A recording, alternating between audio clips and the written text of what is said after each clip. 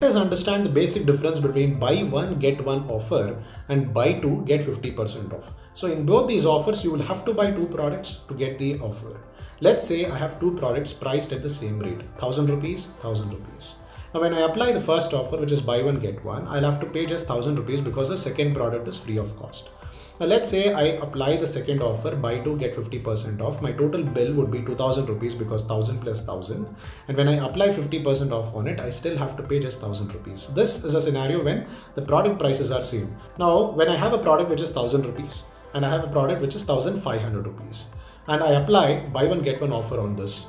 So the store will tell you to pay for the highest priced product because it doesn't want to give that away free of cost to you. So you'll be end up paying about 1500 rupees because the 1000 rupees product is free of cost to you as per buy one get one offer.